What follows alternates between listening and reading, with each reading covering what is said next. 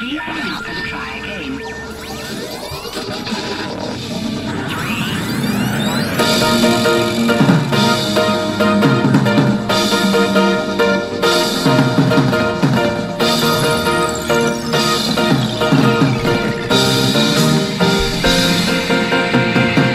Hello, and welcome. Welcome. Bruce and Ed live from New York.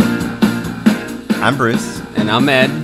And we're happy to see you here live today. from New York. Yeah. Good morning. Today's show, today's special guest is, give us a little intro. Well, he's a multi-talented musician and creative artist, and his name is Steve Isaacs, and you probably know him from TV and from music, and he's with us this morning. Welcome.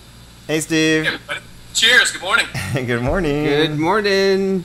Looking all bright and ready to go. Bright and Freshly bushy-tailed. showered. I'm beginning the caffeine ritual right here. Yes, we are too. Great. We've all got Hawaii. it. I heard. Cheers. Yeah, I saw on your blog you just got back from Hawaii, and you've Aloha. been daydreaming every day since, right? Come on, I want to Yeah, know you. I'm trying to keep the aloha thing going in the big city if I can at all, because it really seemed to help out the old noodle. A lot. Yes. Oh, So it's man. kind of hard to come back because I really, really love it out there. Yeah. That should be an obligation, everybody. I think it should be a law. Every 6 weeks, you have to take 1 week in Hawaii, one of the islands. Any kind of island, any kind of beach place, and where you don't have to wear real shoes. Yes. And, you don't have full-length pants. It has to be Right. some short type pants. Totally. And Manhattan doesn't count as an island or city island. No. No, you gotta run away from here sometimes to get that. They should do that. They should put a little, like, down there, they should put a little beach and some, palm trees and make a little tropical island beach right here on Manhattan. See beach over there in Brooklyn, but it seems like that's just a real great place to catch some hepatitis as Yeah. opposed to some rays. Yeah, right. Dude, it's a nice idea. I don't want to rip on them, but it's it's a little hectic. You guys been out there? No, where? No, that you're talking about where they have concerts and music, all kinds of stuff. They got concerts. They got a big. They import sand. If you just look across the East River, you can see it. It's right there. Just I think it's kind of around between Greenpoint and Williamsburg. I think. Hey, honey. Williamsburg. Sorry. That's Yeah. okay. I'll find out where it is. But What's it they called? have a volleyball stretch. It's Long Island City. Oh, like- Long Island City. Yeah. That's where Costco is. Yeah, that's where our I know, Our Costco Long people Island We City. know. Oh, the beach at Costco. You're talking about the Costco ferry. No.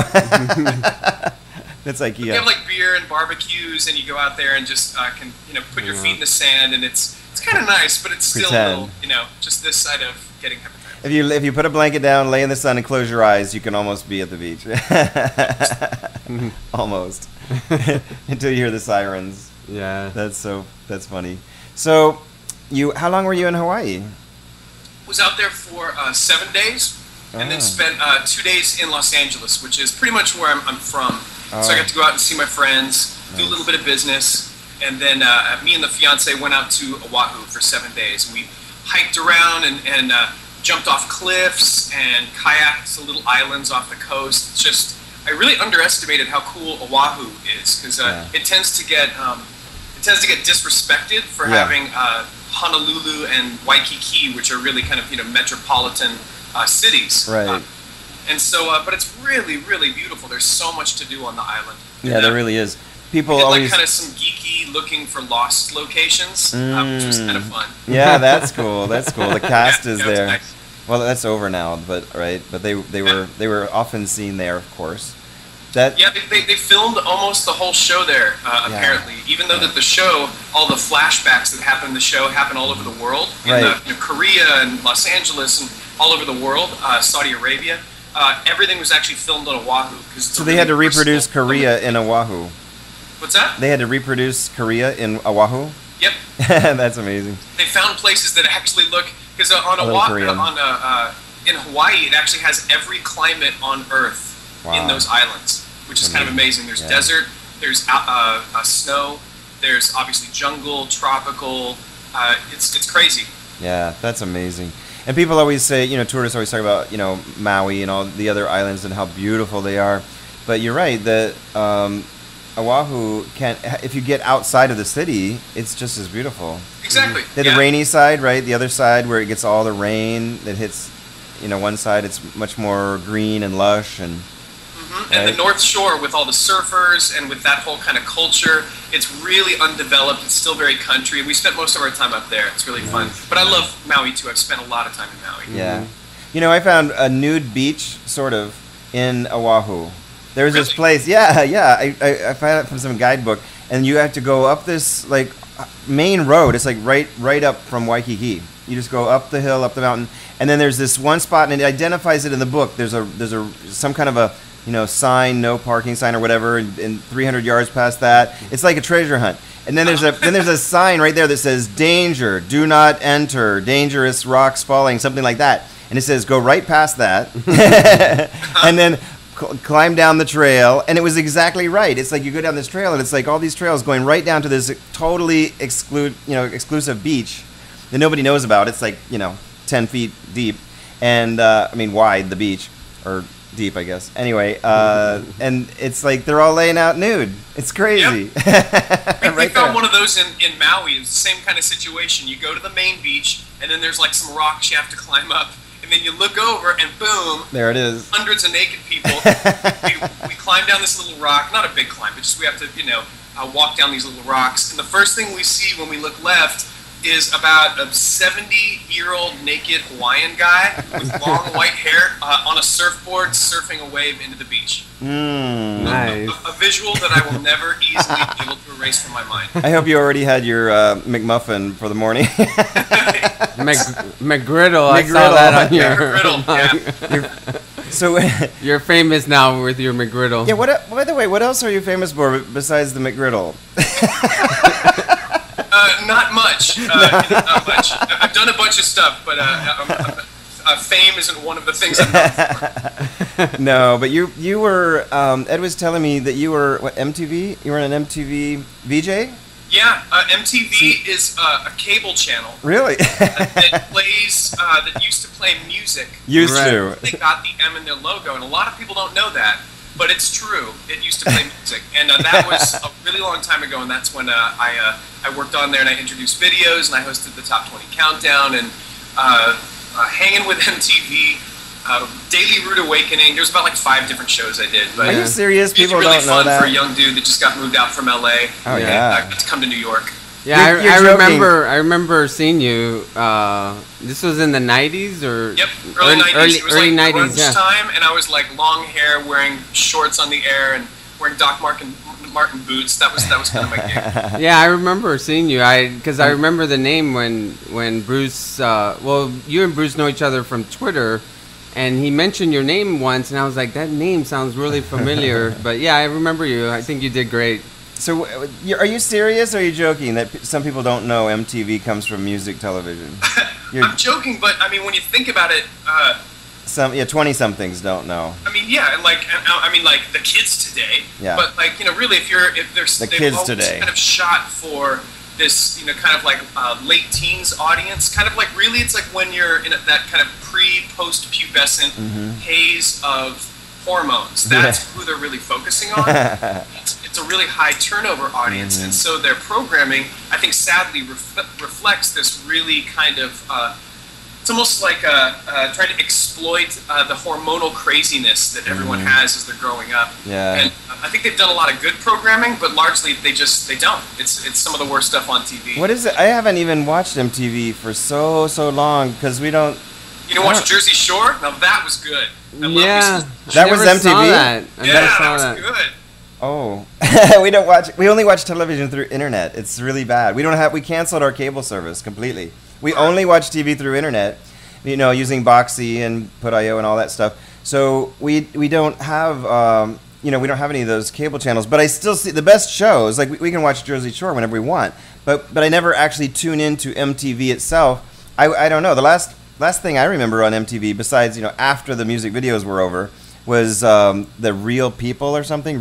Those reality shows. Real World. That's it. Stop being polite and things start getting real. Not Yeah, that because real people aren't polite. That's but that was the first reality show seed that was planted anywhere. Yeah.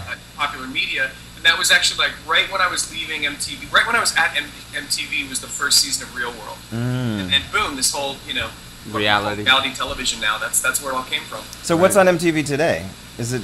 Thank God I don't really know. It's largely reality shows about 16-year-old pregnant girls, and pretty much that kind of ilk. Sounds like it really bugs the hell out of me when I turn it on. Sounds And like I Jerry think Springer. They and E Entertainment Television are really scraping the bottom of the barrel. Wow. It sounds like Jerry Springer, the Jerry Springer Network. Yeah, pretty much. Pretty Yeah. much. Crazy. but your real passion is music, obviously, but performing it, right? It was. I'm kind of retired from music. I put out an album with the guys from Jane's Addiction with an album called The Panic Channel on Capitol about 3 years ago. But right after we toured, and it looked like they wanted to go back to Jane's Addiction, and I met a girl out here. I met a beautiful bottle service waitress at Marquee, of all places, on tour. And we fell in love, and I decided to move from Los Angeles to LA. And so since then, I've just been focusing on my my internet creative direction and internet marketing, advertising, digital, interactive stuff, Cool. which is kind of my other like twin love. You mean so like social media marketing? I guess like consulting with people who want to market themselves through. Pretty much. I worked for 3 years at a company called Deep Focus, where I was creative director, and we did all of the HBO marketing and all of the. Do you like Mad Men on AMC? Yeah. Oh yeah. Yeah, I saw Exactly. the some of the work you did with them. That's great. Yeah, so like my gig was to have a new movie or a TV show or a product or a brand, and to come up with any kind of interactive social media, any kind of digital execution, any kind of fun thing that I could come up with. And so that's pretty much what I'm doing right now, freelance. So I bounce around to different companies. They have some kind of idea, TV show, brand promotion, and then I come up with ideas. So I'm kind of a digital idea guy. Cool. Very cool. I did that. What is it called again? Something Me. What's the show called again? Mad Men? Yeah, Mad Men. Mad Men yourself. Mad Like Men Hunt? yourself. Yeah, I did that. Mad I made Men. a Yeah, little. that was my idea. Yeah, I made a little caricature of myself. That was fun. That Like did that, yeah. really well. We got tons of coverage on that. That went really well because that makes a company happy when millions of people are doing this one thing. Yeah. They don't have to spend any money buying advertisements Yeah. for it. Yep. They love that. It's like a video that goes viral. It could be a little applet like that goes viral that everybody wants to go and try. Very cool. And every client is trying to catch that lightning in a bottle. And there's no way to do it. You just Yeah. have to Luck. give it your best shot and do Yeah. a bunch of research and go with something that you think you'd like to enjoy. And And, then hopefully people grab onto it. Yeah, you have to be creative, come up with great ideas. Then you have to be able to, I don't know, maybe make a prototype and like, do you try it out on people and see which ones people go, oh, that's cool. No, because that would sink a bunch of money and time. You Yeah. really just have enough time to build the thing. You have to actually give build your it. Best thinking, and then push it out there. Yeah, because if you're going to build it and to try it on people, you may as well just build it and put it out there and see which Yeah, one. unless you're like Coca-Cola or some gigantic brand, and you can like bring in a bunch of kids off the street, focus group them like guinea pigs. I Yeah. mean, they've got money forever, Yeah. so I'm sure they do stuff like that with really big executions. Yeah. But for a show like Mad Men, which a lot of people like, and a lot of people in a certain like the New York demographic, and a lot of professional people and digital people love Mad Men. They only get about like 1.2, 1.7 million viewers a week, maybe in the twos for a season premiere or finale. It's not a big viewership to the show, but it's really influential in a specific demographic that's really prized by advertisers. Right, that's cool, that's cool. Plus it rules. It's just a good damn show. Yeah. So, So- what you're saying? It's like a higher income demographic, or just More a certain urban. Higher age? income, more college educated. They Gotcha. spend more money, and they have a lot of these are the people that like Mercedes-Benz wants to put their ads to. Mercedes-Benz is going to put an advertisement on 16 and pregnant on MTV because it's not a good idea. No. Their money. But on Mad Men, those people that are watching that show, that's that group that would buy that car. Right, yeah, exactly. So you can have a smaller audience, but a much more prestigious demographic. Yeah, Yeah. a much more valuable audience to certain brands Adver- that have a lot of cash, frankly. Yeah, yeah, exactly. That's awesome. Cool. And what are your thoughts like on Twitter? I mean, because I know Bruce is all over Twitter, and Me? seems like you are too. I see you tweeting a lot. Twitter's over. Twitter's yesterday. What is your take on it? No, I love it. I actually warmed up to it, in my opinion, late because I'm really an early adopter with technological products, with social media stuff, with basically anything. I give it a really healthy shot right at the beginning and get into it. And Twitter, I got into right away, and it just felt really clumsy. I didn't like how cryptic the tweets were with the hashtags and with replies, and I didn't think they really set up the service that great. And I thought they were pretty lucky in the beginning that it didn't capsize. I was a big fan of FriendFeed when it came out. Thought it was elegant, thought it was clear, and I really liked the community there. So I was a big fan of FriendFeed. But Twitter, it was undeniable. Like once they figured out their server problems and their uptime, it became something that just there's such a broad range of people communicating that anybody can jump in and get into a not a conversation, because Twitter sucks for conversation, but they could get into not a dialogue, but they could get into the experience with any type of person that they might enjoy reaching out to. So I think Twitter is it's still the golden child of social media. That and Facebook, they serve totally different, very different masters, purposes. Really. Yeah, Right. But yeah, I love Twitter. I get an awful lot out of it. I think that similar. I mean, I think Twitter has kind of succeeded in spite of itself, in spite of its like thoughtless design. They kind of know that they didn't want to change much because they didn't want to jinx it. They are on a success ride that hasn't stopped. And so, in a way, it's kind of smart. They didn't want to screw with it because so many companies, they make one, they keep trying to improve it until it goes right into the grave. But they just did nothing, basically did nothing to it at all, and just let it grow and grow and grow and grow. And that it's the form factor I think, is what's caused it to succeed, because just the simple fact that it's short and that everybody can join it, and that it interacts with everything else. So, and like you said, they have completely different purposes than other things. So. The trick to Twitter, I think, is, like you said, it kind of sucks for conversation, but it's great for making connections. So I think of it as a broadcasting tool. Well, it's dual purposes. One, as a broadcasting tool, and the other, actually three huge services. One is broadcasting. Two is reading, almost like reading like an RSS reader. So there's those 10 people that you really care about what they're saying. You can follow those 10 people. So that's my secret. I have 2 Twitter accounts. Use one for posting, profound thoughts or whatever, and then use the other one for reading, because you can't read 10,000 people. You can only read 10. So I follow like 10 people on one, and I have on the other one I have like 11,000 people who follow what I say. So I use 2 different accounts. And then the third thing that people the most often neglected, and probably the most powerful part of Twitter, is the search. I use Twitter search. I use Twitter search as much as I use Google search. It's that powerful. So a lot of things you can't find on Google, you're going to find blog articles, news articles. But on Twitter search, you find people who are, like, I want to know about this particular software, and maybe in conjunction with this particular hardware. I can do a Twitter search on that, and I can find people who are using it right now. And I can much more immediate. Yeah, and I can start a conversation. You can start a conversation with an @reply or 2, and then take it offline to email, and then have or phone or whatever, Skype, and have a real conversation. And so I connect to people in very, very specific genres, people who are using this software on that computer or whatever, and for this purpose or that, like the accessibility community, people who are using Ubuntu Linux that are blind or vision impaired. I mean, real splinter segments. And I can connect to those people and really make a one-on-one connection. So it's brilliant for finding real special purpose things like that. Yeah, and it's true. It would be great if they blew it out to actually be a medium that supported some kind of robust discussion. Yeah. But obviously it's not now, no matter what anybody says. It's just, you can't have a discussion on Twitter. But you can reach, like you say, you can push information out, and you can pull information back in such short, easily accessible bursts so quickly that I don't see it really I don't necessarily think it's peaked. I don't think it's going away anytime soon. It could definitely be absorbed into other mediums at some point, but still it does what it does better than anybody else has been able to do better.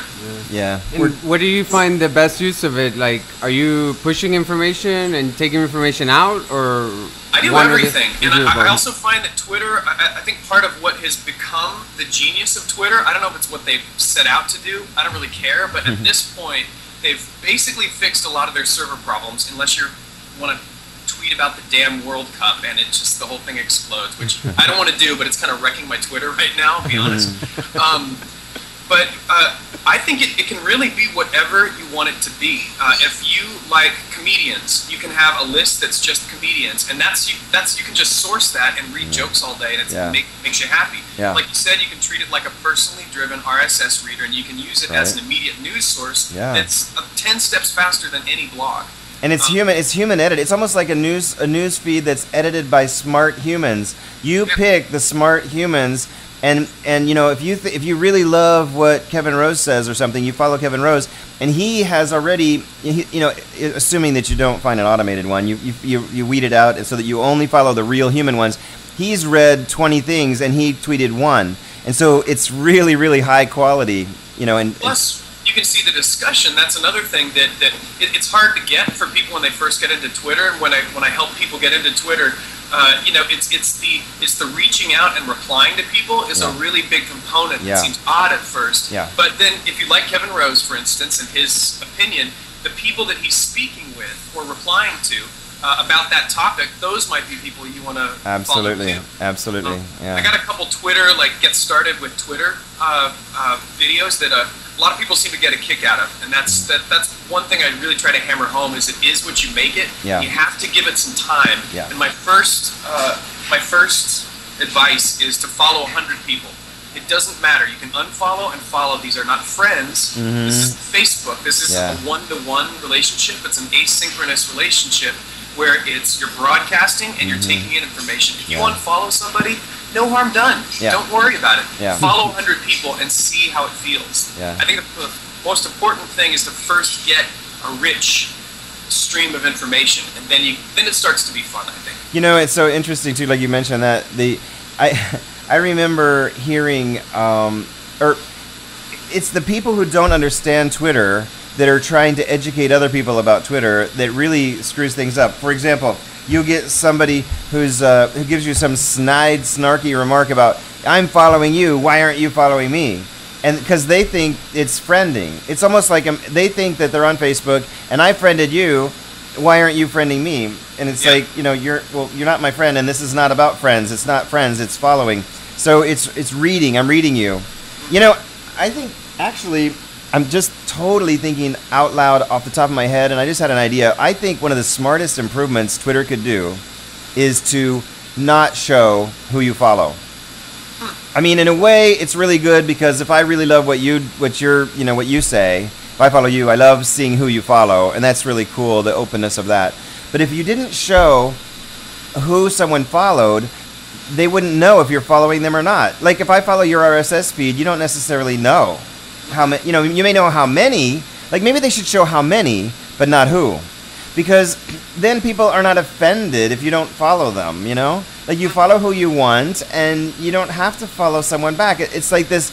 They're coming from this Facebook, MySpace mentality where they think follow means friend, and it's very confusing to people. It's so simple and it's so powerful, and it has these at least 3, probably like 5 major uses. Like I said, reading who you want to read, broadcasting to the entire world, because you're not only broadcasting to your followers, obviously, you're broadcasting. If I broadcast and talk about Ubuntu, I am actually broadcasting to everybody who searches on the word Ubuntu, whether they follow me or not. So it's real wide reach. When you say something, you're going to get, you know, and anybody who's ever tweeted about a product, you tweet about a certain product and the company will reply to you. That's what I love about it. And now tweets are being seen as citizen journalism. Absolutely. And are being picked up by journalists, bloggers, you know, online journalists, and I mean CNN, the Today Show. So like what you're saying, if you make that 140 characters really encapsulate generally what's happening with Twitter searches to someone who's running a broadcast TV show, they'll pull that tweet and make it represent the people. That's right. That's Yeah. right. That's a powerful thing. Yeah, that happened to me. That happened to me because Bruce, my name was in the New York Times because of a tweet. And they Really? showed my tweet and my name. What's the story? Actually, two different times, things. yeah. One was OMFG, a plane just crashed outside my window into the Hudson River. And Okay. boom, you know, I mean, you know, obviously right away, within a minute or so, I got a call from a TV station in Toronto and a newspaper in Charlotte and all that. Can I use your photo? And then, so that's one. And then the New York Times subsequently, a couple weeks later, did a story about real-time internet and journalism and all that. And they actually mentioned my name as one of the original tweets about that event. And another, Nice. and yeah, right. And then another one, completely unrelated, was I was tweeting about a product. What was it? The Droid? I think it was the Motorola Droid when it first came out, and I got it in November. And I was saying how I love typing on the Droid better than my iPhone and so on. And they called me. I guess it was the ad agency for Motorola called me and asked if they could reproduce it. And so they did an ad, like a full page ad in the Washington Post, and used my tweet in the ad with my permission. See. It's like, yeah, talk about reach. I mean, it's amazing. You really are. It really is broadcasting in a sense. It is like blog. It really is blogging. It's really, really short blogging. And, I got quoted a couple times. I'll give them to you right now. Adweek quoted me in Tweet Freak, and I said every time I click through to a MySpace page, I feel dirty, just like I took the subway and I really need some hand sanitizer. I like to think that's one of my classics. That's great. I I like got that. misquoted by CNN, who they didn't quote me quite right. They took out the word. I used Jesus Christ, and they took out the word Christ. No. So, but I said, this was before the iPad came out, and I said, breaking, Apple tablet to feature screen made from real unicorn horn and powered by the magic holy kisses of Jesus Christ. Oh my! Is that true? Well, that's what it seemed like. It came out. It was like, people like, chill out for a little minute. It's called the I Suck. No. No, he's Oh, I know. That's one thing It's I my want. main computer now. Yeah, I wanted to ask you. I know. 80% main computer. I know. Ed warned me that you're an Apple fan. Yeah, and how do you like it? By the way, I wanted to ask you. I'm obsessed with it. I'm He's obsessed? absolutely obsessed Yeah. with it. I love it. I got it. It's funny because, like I said, I'm an early adopter. I'm a line waiter. I got the Droid on 34th Street. I was out there at midnight. Yeah. I get things the day they come out because I at this age I've realized that I'll be obsessed Yeah. with news articles and thinking about it until I just buy the Yeah. damn thing, make my own opinion. That's And what I these told you. days, there's so many different products and there's such a rapid rate of innovation that I've learned, like, you can buy the product, try it out for 2 weeks, and then give it back. Yeah. Even service contracts, I mean, I think that we're completely constrained by this weird contract mentality. I'd rather tell a company like AT&T to go screw themselves, and if they're going to charge me $120, screw it. I just want to be done with it and Yeah. try something fresh. You're I'm a absolutely big right. fan of getting the thing on the day that it happens, and I wasn't going to do it with the iPad. I wasn't, because I'm like, I don't need it. I've got plenty of stuff. But I did. I got did. it on tape, and I absolutely love it. Yeah. Couldn't resist. Well, it's interesting. These are a lot of interesting topics that I'd like to talk about. I'm not going to talk too much about Apple because I'm not a fan. But, I mean, I sort of am. I'm an early adopter like you. And trust me, just a little teeny background. I was in, IT forever. I'm only 29, but, 30 years ago, I was director of IT for a Fortune 400 company. And this was before Windows. Okay, everything was IBM. The whole entire company was IBM, OS2, PC DOS and all that. OS2 was mainly. 29. That doesn't make any sense. What do you? All right, shut up. Anyway, so anyway, They were all that was a math test and you passed. So anyway, no, but I introduced the company. This is a Fortune 400 company. I was director of information systems R&D, right, for this company, and I introduced them to this new thing. I said it's Microsoft Windows, and I said this is going to take off. Trust me, people are going to be using Windows, and I was obviously right. Well, I introduced it to the whole entire company, and it was a real battle. But I was an early adopter of Windows, one of the first Fortune 400 companies to actually adopt Windows, and we got it implemented corporate wide because of me pushing and pushing and pushing. Well, anyway. Obviously, prior to that, the first Macintosh, I had one of the very first Macintoshes off the assembly line. Because I worked at an Apple dealer, and we got an employee deal. So I got one of the very first ones ever made, of the very first, before they called it the Classic. So I've always been a fan of the ease of use and all that. Of course, then Windows tried to copy that and so on. But now my issues with Apple are about, now I'm a real fanatic for free open source, non-proprietary open standards and so on. And Apple is, Steve Jobs is absolutely 1,000% opposed to that. So is AT&T. And so, they make a lot more money doing it their way, where you can't use it unless you have to have an Apple cable to plug into an Apple product to another Apple product, and you have to buy it from the Apple store. And Steve Jobs decides what software you're allowed to run on your computer that you paid all that money for. Well, not on a Mac, not on a regular Mac. There's no flash gating. There's no stopping. Right. I mean, the Mac OS is one thing, and the iOS is a whole other thing. Yeah, but they're talking about making. I hate to say it because I love iPhone and I hate AT&T. I had to get rid of my iPhone, even though I love the product and the innovation of the iPhone. Mm-hmm. I love Android, and I was really happy to give the finger to AT&T and see where Google was at, because I'm a huge Google fan as well. Interesting. But I gotta say, after a year being on Android, I'm really disappointed in the openness. Should have by now engendered a much better product in the app marketplace, and it hasn't. It just hasn't. I don't know why. I don't know why it's taking so long, but still, when you pick up an iPhone or an iPad, even if Steve Jobs is, cock-blocking Flash and just forcing Objective-C development, is creating incredible, frankly, a lot of rich developers, a lot of innovation, and every time I look in the App Store, there is really good product, and I'm almost never disappointed. Yeah. If I pay $1 or $5, which, by the other thing, Bruce, you got to think about, that we've grown up with an internet and a computer culture that's used to saying, like, Bruce, I like you. I'm going to give you that app. I'm going to give you that movie. What the iOS has kind of given developers as a real, pretty sincere gift is it's changed the marketplace to let customers feel okay about buying software. Like, I don't like that I can't give somebody a copy of software that I bought on the iOS, but I barely even think about it because they've created this purchase stream where people go, okay, I'll throw down $3 for this Twitter client. I'll throw up $9 for this game. It's probably going to be awesome. Yeah. I don't think you can totally easily dismiss that as that's bad and open development is good. No, I don't. A lot of good stuff and a lot of quality that's being developed. In fact, the other day, I bought my first app for for the Android. Yeah, they do sell apps in the Android market as well. Most of course. It makes me actually, sad. it's better than any app I ever used on the iPhone for this. It's called Tape Machine, and it's brilliant. And I'm in direct communication. Like, we email and send voice messages to each other like every other day. They get the developer in Paris who wrote this app, so they give it. I mean, he's giving amazing support to the thing. I noticed that. Try it out. But better than any iPhone app, or I haven't tried. I mean, any iPhone app that does this. That's your. What is that? That's the Nexus One. Yeah, I'm on Nexus One. Okay, cool. I went Droid to Nexus One. Droid to Nexus One.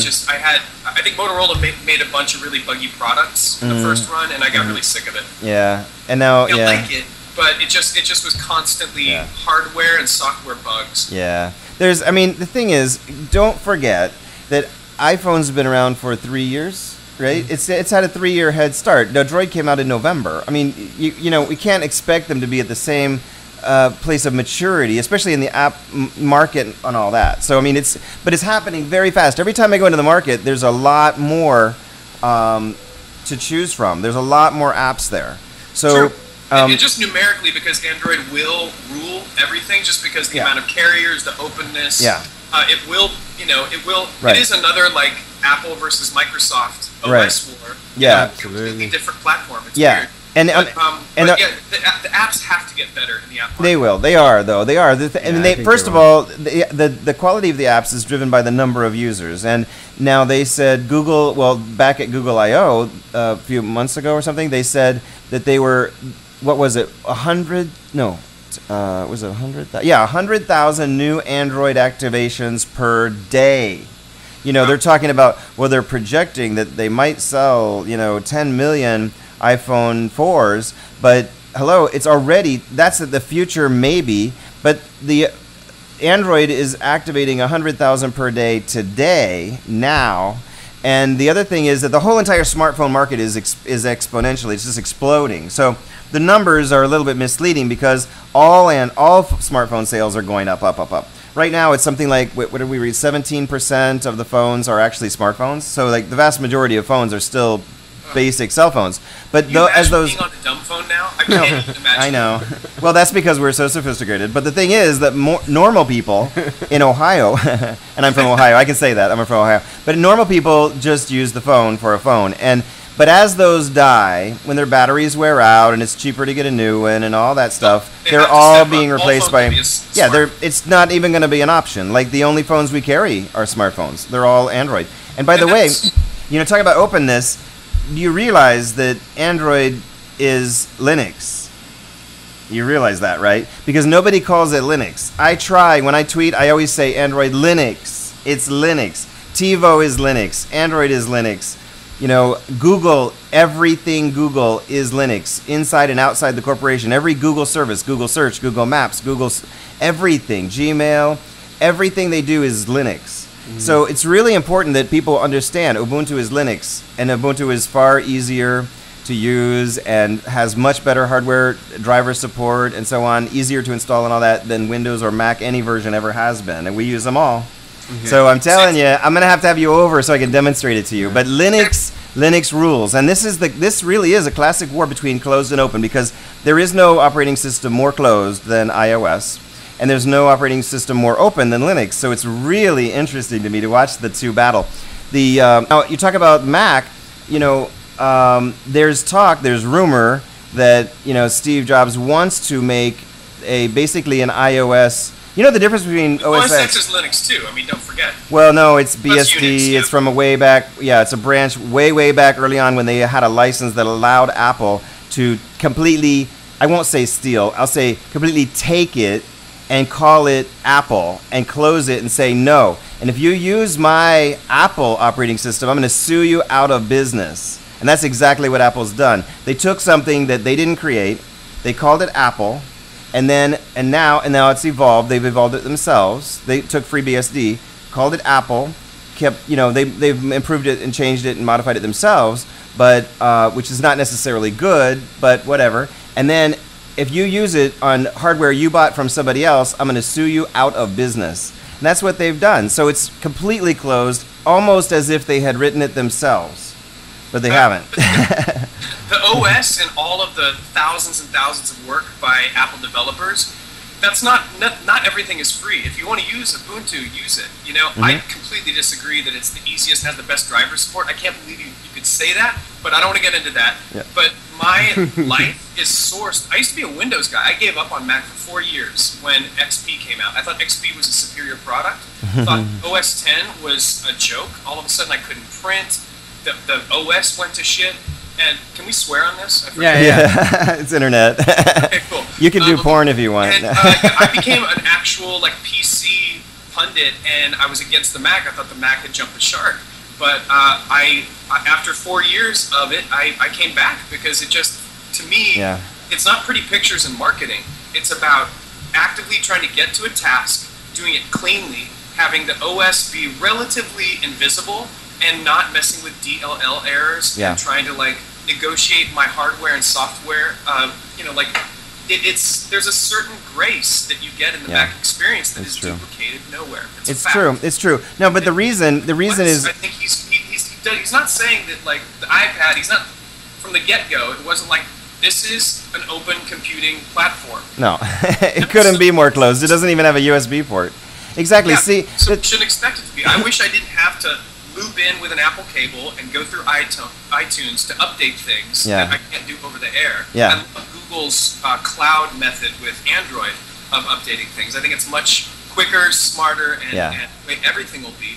But I can't deny at how rock solid this machine and the symbiotic relationship with the hardware and software. Yeah, the hardware and software. That's right. And but see, the thing is, the reason that it's stable and it works really well with the hardware is because it's only made for that one hardware and that one software. They're made for each other, And That's not a so bad you thing. do. That's it's not necessarily a bad thing, right? But the nature of the fact that the software is written for the hardware and the hardware is designed for the software and they're designed by the same company and you're completely locked in. It's true. You don't have to think about it. It just works. You turn it on and it works and there's no messing with it. Everything Now- shouldn't be like that. We Well- should have open and we should have experiences like that. Mhm. I think everybody can come to the party. I don't see Android and iOS at war because Apple's really trying to do this one experience and they've kept on this horrible service, AT&T. If they opened it up, things would really open up. Yeah. There's room for everybody. I mean, I think the worst thing for Yeah. development and for moving forward as internet culture has been that like Microsoft was really the one thing on the block for a really long time. Right. Everybody, there needs to be an Apple, there needs to be a Linux, Yeah. there needs to be a Microsoft. See, the thing is, to compete.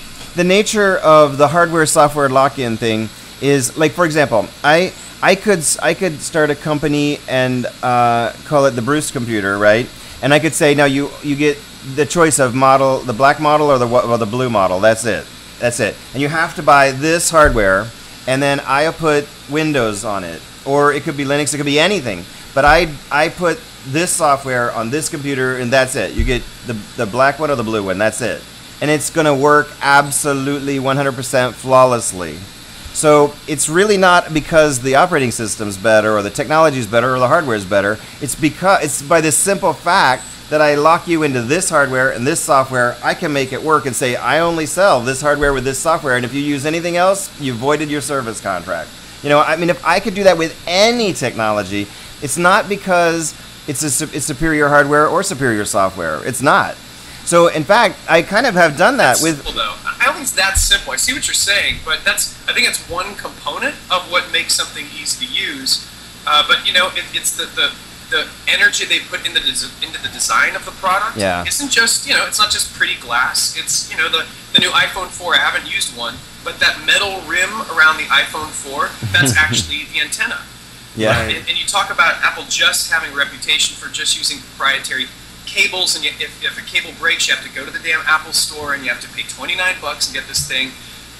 True, that's bullshit. But they are the company that pushes the consumer to change their mind about what they're using, and that's Yeah. really helped the industry. I mean, they were the first ones to mass market USB. USB, it used to be serial ports. Serial ports were a pain in the ass. They just didn't work. They were clumsy. Yeah, you could get them everywhere, but Apple forced that to happen. They forced the 3.5-inch floppy disk in the first Mac, Yeah. and then they killed it with the iMac in 1998. So, Yeah. I mean, they've done a lot of things that seem crazy, but they pushed that thing in the marketplace because they thought that would inevitably be the long move. And Yeah. a lot of times that's been right. Yeah. And that's a risky thing for a company to do. And I think that appetite for risk, the beauty of the design, I think really like matches a lot of the elegance of the software design. I give their software writers huge amounts of credit. Yeah. So I'm not saying that everything they do is great. No, I know. I do give you that. The point of it just being that they close the hardware and the OS to a certain type of development, that's the one ingredient to the ease of use of Apple. That's No, my that's the ingredient for the stability of it, for the driver support and all that. There's absolutely never going to be a driver issue when you plug Apple software into Apple hardware. It's made for that. So that's why there's no. That's why they have the stability that they do. And of course, it still does crash and it still does get viruses, but it's much more stable than I've never Windows. had one. No, maybe not, but it is much more stable than Windows, and it does get a lot fewer viruses than Windows. But I've never on the had other a hand, virus, and I've never had virus software. And I've been on Mac for 15 years. how do you know you've never had a virus if you don't have antivirus software? That's the thing. People say, well, my antivirus software told me I don't have a virus. And I say, well, maybe that's because your antivirus software didn't find the virus. It's how do you know you got good so anyway, that's another issue. But the design and ease of use, now that's a different matter, and I do credit Apple for that. Apple has but I have to lose a little bit on the risk taking. I don't think it's a big risk. When you have locked people in, you completely locked them into your hardware, your software, your platform, and you have a fan base then you can take any risk you want. You can say, guess what? We're going to the new 4-pin whatever. We're going to go to the new wireless standard. It's an Apple-only standard. You can change all the standards, all the rules anytime you want because they're going to be buying your hardware, your software. They're locked in. I think you're underestimating the intelligence of consumers. They're not fish. I mean, Apple almost went out of business as long as I've been alive until the past few years. Since the iMac came back out in '98 and they started doing this, for a long time they were doing this. Yeah. But if people don't want to, and plus Apple's charging a premium cost too. If people don't want to spend the money or have the experience, Apple fanboys will get old and get gray hair and die away, and they'll buy this amount of stuff. Yeah. And they just won't have any new users. You know, kids going to college, kids having their first computing experience. All that will be Windows or Linux or something else unless Apple was doing something right. Yeah. And right now they're, I think, clearly doing something right. Well, the most positive thing I can say about Apple is that because of their business model, they have been able to, and they continue to, make huge advances in what I would call disruptive technology. They're complete game changers. Like when they came out with the iPhone, that was a complete change. To have a whole touch screen interface and all that stuff, that completely changed all phones. When the Mac came out, first Macintosh, the mouse changed everything. The iPhone changed everything as far as interfaces go. And I don't know, the iPad maybe a little bit. I mean, there's always been tablets, but you know, they may be changing what people expect. But they kind of like are the cutting edge of new change. Like you say, you know, the new iPhone where it uses the case as an antenna. Obviously, every phone will be doing that if they're not already, if it's better, if it turns out to be better. If it works. So they're on the cutting edge, but everybody else follows then with open standards behind them, and that makes it it really changes everything because you won't be able, you know, you'll be able to go and get a phone for $29 and you won't have a choice. It's going to be almost exactly the same as the iPhone 4 in a year, you know.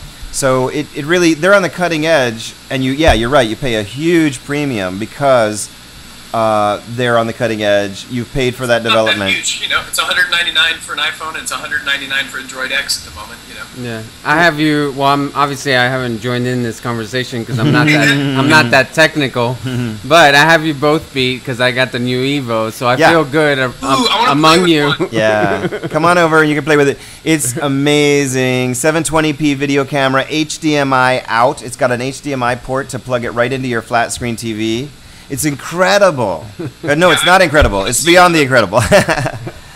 I generally like Sprint as a company too. I really don't like hardly any of the services, but I think Sprint's pretty good. I like them. I got one of those MiFis for the iPad, and it didn't work for me. I had to take it back. This one, you know, it has, you know, the new version of Android that comes on the Evo. It's called Froyo. It has the MiFi built into the operating system. I thought that, I've got Froyo on my Nexus, and I tether to the iPad, and frankly, it's my mobile solution now. I mean, I can set up in a deli with Froyo. Yeah. I don't pay anybody any extra money. There you go. It doesn't cost me an extra $20. Please, may that stay. Great so far. Yeah. Is Froyo on the Evo? I didn't think it was on there yet. Yeah, it is. Yeah, but you can't use it until they get 4G in New York, which will be at the end of the summer. Like, I can't use the tethering, in other words, until the 4G comes along, because it's structured that way or something. No, you can use tethering. You have to use an app. Like, you use an app for your tethering, right? It's built in. You're using the Froyo. Okay, yeah, we're still figuring out the settings, but it has tethering and it also has MiFi, and it's built into Froyo. There's so tethering is I don't know if that's Froyo. Are you sure it is? Well, I think so. It's in there. If it's got, look at the what's the see, this is the other part of Android that's really frustrating is different versions of Android. It's so confusing. Every phone has a different version. It's like I used to have a grip on it and I just gave up. It's just amazing. Yeah. But then also so this was the way, this is, you know, a Google experience obviously, but this is when you see your app tray and your phone and that's Froyo, at least for me. But I think that the Evo runs well, Sense UI. It has Sense UI, right? But it's Sense UI on top of Froyo. The Sense UI is just an additional user interface thing on the a different home screen front end. It's just a UI, but it's Froyo underneath.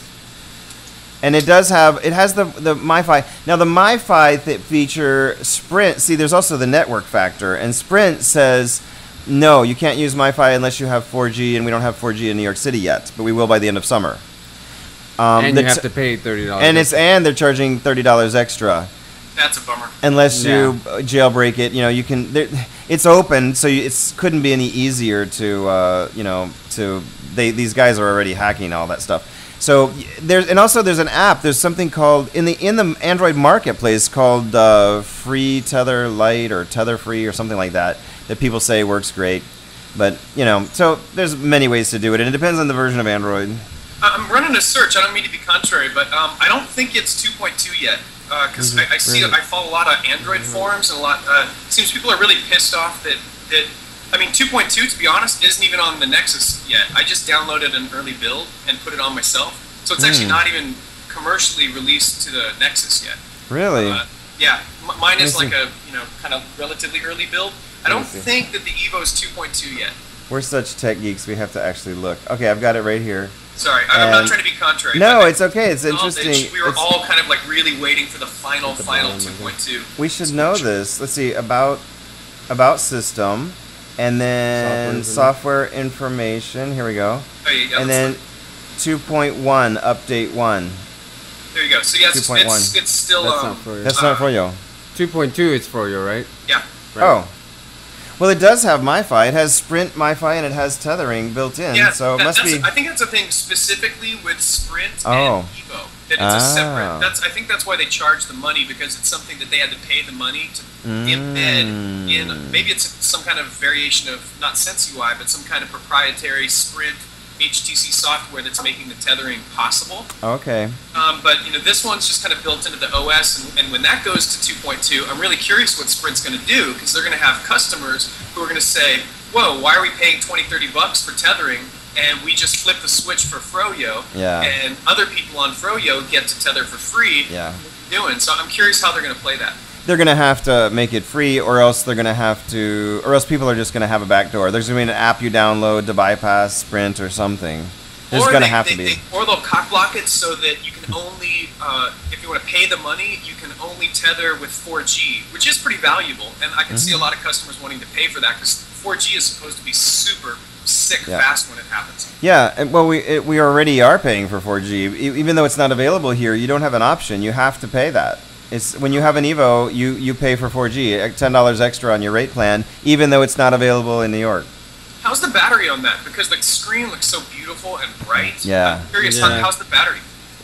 I would say that's the biggest downfall, personally. I've had it for a little bit over a week, and I'm already shopping for a new battery, because I can't go too far without it just completely draining. Well, but to me, everybody talks about battery life, but to me, it's the least important issue to me. You know why? Because what I do, I never ever buy a phone. Well, first of all, I never buy an iPhone anymore. So I never buy a phone that doesn't have a removable battery, and I never buy a phone without buying 2 extra batteries and a battery-only charger. So I always have a battery on the charger. I always have a full battery in my left pocket, and then there's a battery in the phone. So it never, ever, ever goes out. I mean, if I swap the battery with the one in my left pocket, then I have a whole other day's use. It's crazy, and I put the dead battery in my right pocket, and then as soon as I get home, I take the battery off the charger, put it in my left pocket, and cycle the 3. I'm gonna go run to a power socket, and I'll bring you back what I use. Hang on. Okay. Yeah. A power. Yeah, I thought. Oh, power supply. I thought that we had Froyo, but I guess you're right. It's not. Yeah. 2.1 is not Froyo. I probably told you that. Because I tweeted about that, saying that it's Froyo. Because I told you that, and I was mistaken. Oh, okay. See? I do make mistakes. Mm-hmm. Yeah. Well, Somebody must have told me that. That's how rumors start. Oh, it's no problem. All this time, I thought we were on Froyo with that. Anyway. I got a little thing at the airport, which I love.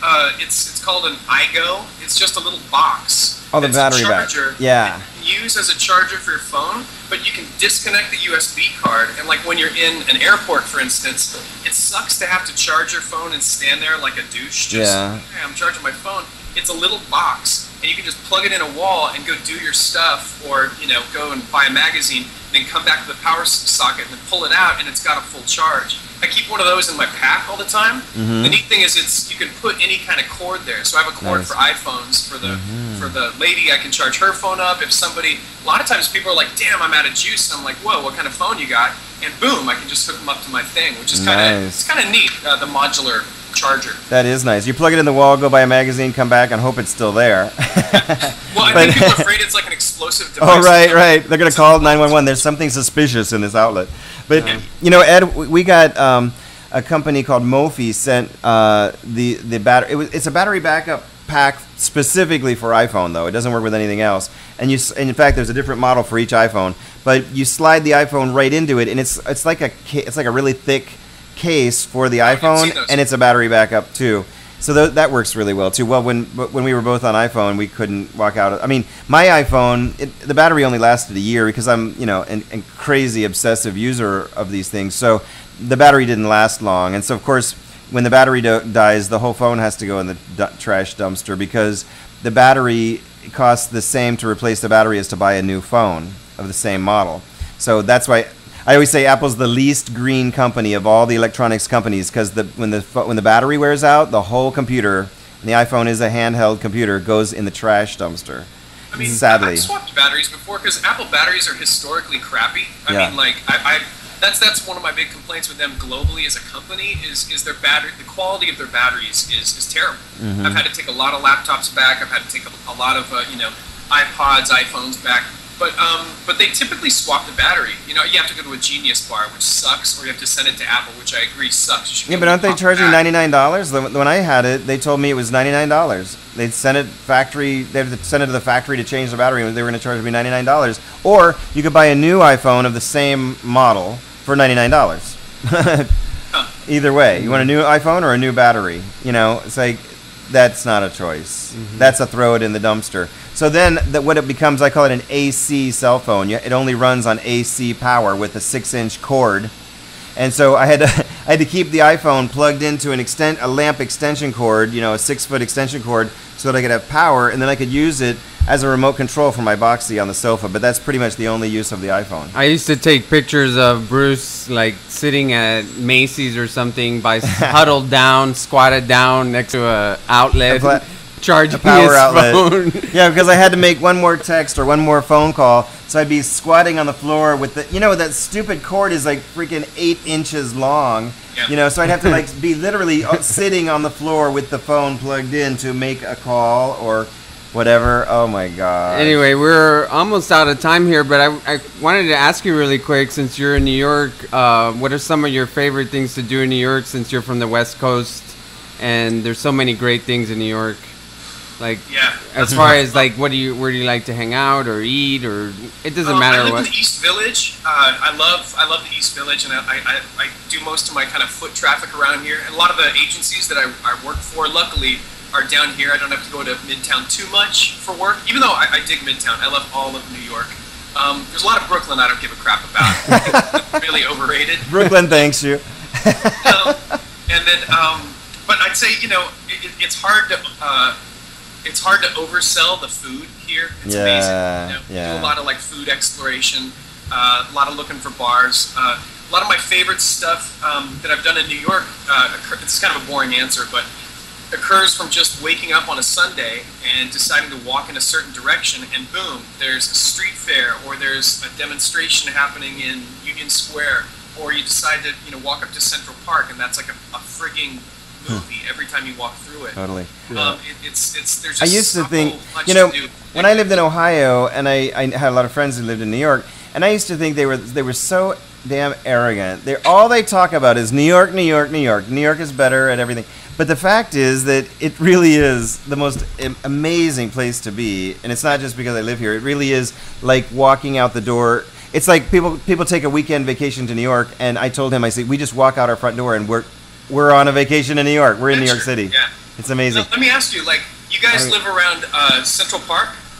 Yes. Yes, we're now, 8 minutes. Is this your view? Oh, that's it.